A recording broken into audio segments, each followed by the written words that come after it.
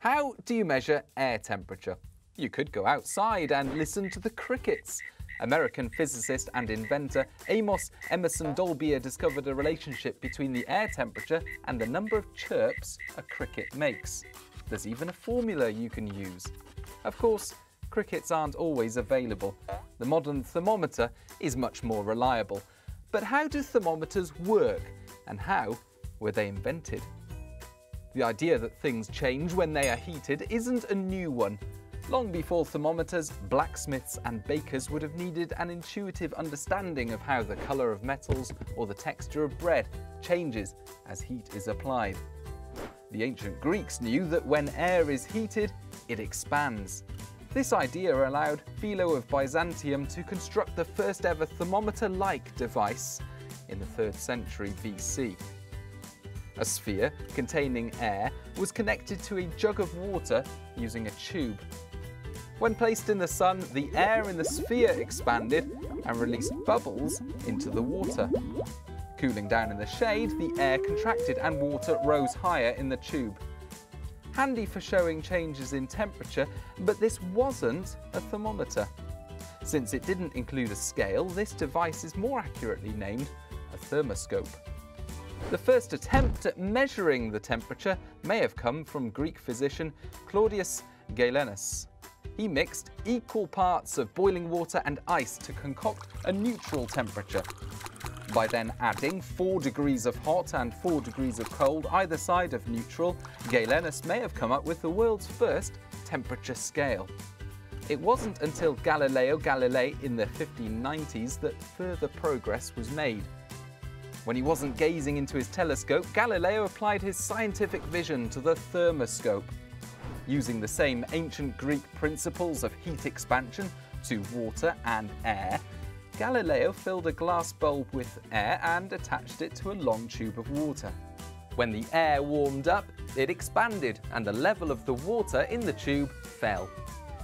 One drawback to Galileo's thermoscope was that it wasn't exactly portable. Its use of water meant that it needed to be very tall to detect small changes in temperature. It was also influenced by atmospheric fluctuations in air pressure. Galileo's fellow Italian, Ferdinando de' Medici, was also someone who knew what it felt like to be under pressure. Following the death of his father in 1621, Ferdinando became Grand Duke of Tuscany, aged just 10 years old. His unhappy reign of Tuscany was marked by a devastating outbreak of plague, economic decline, and a failed marriage to his first cousin. Little wonder Ferdinando found solace in new technology such as the barometer, hygrometer, and thermometer. In fact, in 1654, he constructed his own new and improved thermometer. Because Ferdinando partly filled his glass tubes with alcohol or urine instead of water, his thermometers could be much smaller than those filled with water and air. And he finally solved the problem of air pressure. By melting the tip of the tube, Ferdinando had invented the world's first sealed tube thermometer, independent of air pressure and complete with a handy scale. Although this wasn't the first thermometer with a scale, it was back in 1612 that Venetian physician Santorio Santori finally transformed the thermoscope into a thermometer by adding an arbitrary scale. The problem was several other inventors around this time also devised thermometers, and each had their own unique gauge. A consistent and reliable temperature scale was needed. Enter Daniel Gabriel Fahrenheit. There were more highs and lows in Fahrenheit's life than the temperature scale that still bears his name. Born in Gdansk in 1686, both his parents died from eating poisonous mushrooms when he was 15 years old. Sent off to work in Amsterdam as an apprentice bookkeeper, he hated his apprenticeship so much that he ran away several times and a search warrant was issued for his arrest. Eventually, he settled in The Hague and worked as a glassblower, making barometers, altimeters, and thermometers. As a skilled craftsman, he was the first to use mercury in his thermometers, allowing the measurement of very high temperatures since alcohol boils at 78.3 Celsius, or 172.94 Fahrenheit. More significantly, Fahrenheit adapted a temperature scale previously devised by Danish astronomer Réaumur. The beauty of Réaumur's thermometer, which he invented while stuck indoors with a broken leg, was that it was properly standardized using temperatures found in the real world.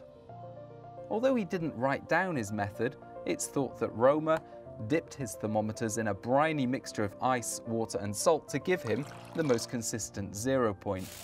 The freezing point of pure water became 7.5, and the upper limit of Réaumur's thermometer was found from boiling water set to 60 degrees, a convenient round number in astronomy. Fahrenheit didn't like Réaumur's fractions, and anyway, his mercury thermometers gave him enough precision to allow him to multiply the entire scale by around 4. With the freezing point of brine still set to 0, the freezing point of pure water was marked at 32. Add another 180 degrees and you get 212, the temperature of boiling water. Finally, Fahrenheit set human body temperature to 96 degrees and, among other things, used his wife's armpits to make sure that each of his thermometers was accurately calibrated. This was later adjusted to 98.6 degrees. The Fahrenheit scale is still used today in weather forecasts from the USA and some Caribbean countries. The standard elsewhere is the Celsius scale, named after Swedish astronomer Anders Celsius, who famously set freezing point as 0 and boiling point as 100. Or did he? Actually, no. Celsius' original scale was the complete opposite, setting the melting point of snow as 100 and the boiling point of water as 0.